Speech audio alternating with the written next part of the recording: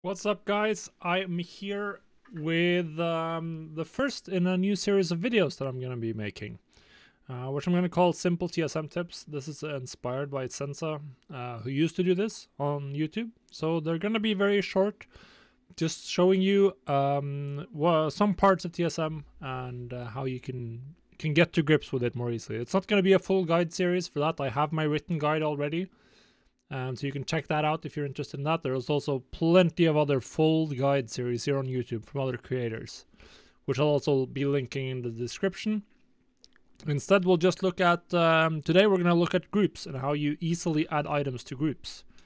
So we are on an empty profile here. And of course, the easiest way to add something to a group is if it's in your bags already. So we have some enchants in our bags right here. So maybe we want to make a group for enchants. And then you just click them and you add them to the group. And that's it. That's the absolute easiest way. Now, there's some tricks to this. There's one thing you need to be aware of, and that's this ignore variations button here. So this is important for stuff like greens and other items with different stat variants or different item levels.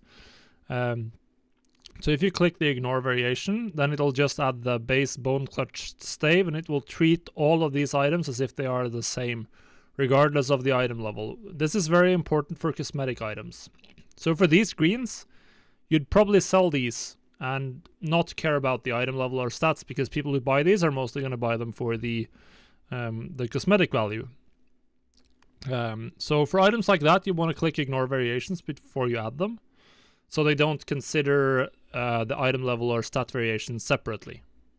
For something that's max level where people care about stats, then you don't want to click ignore variations. This would be for something like Crafter's Mark II gear. Then you just want to add it without the ignore variations, so it prices it correctly when you're posting it to the auction house. It will then only undercut the exact same item, which means same item level and same stats, when you don't have ignore variations checked.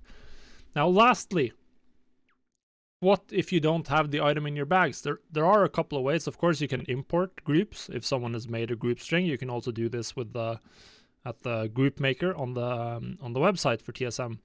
But there is an easier way. So let's say I want to make a group for the missives for legendary crafting. So I'll make a group called missives, but I don't have any missives in my bags.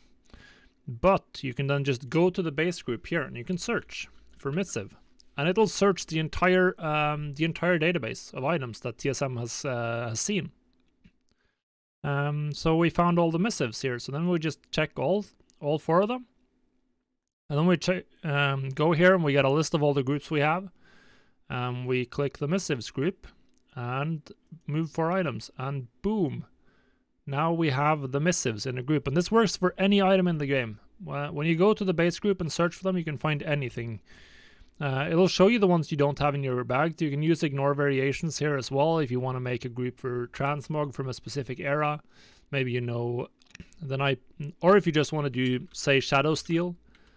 Arm guards, here you get the list of like every variant with both the item level 165 and 150 and 117 and anything. Or you could just click ignore variations and you get the base item for all of them, and you can make a group with that.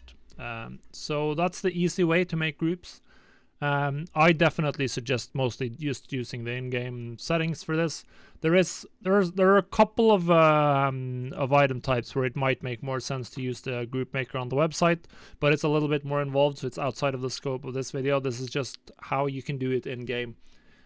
So with this, you'll be making groups a lot faster, and you can then get into the important part of gold making, which is using those groups to post your stuff and buy your materials and all of that jazz.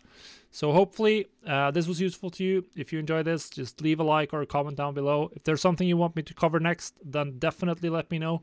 I want to focus on the pain points, and we'll see you on the next Simple TSM Tips video. Thanks for watching, guys.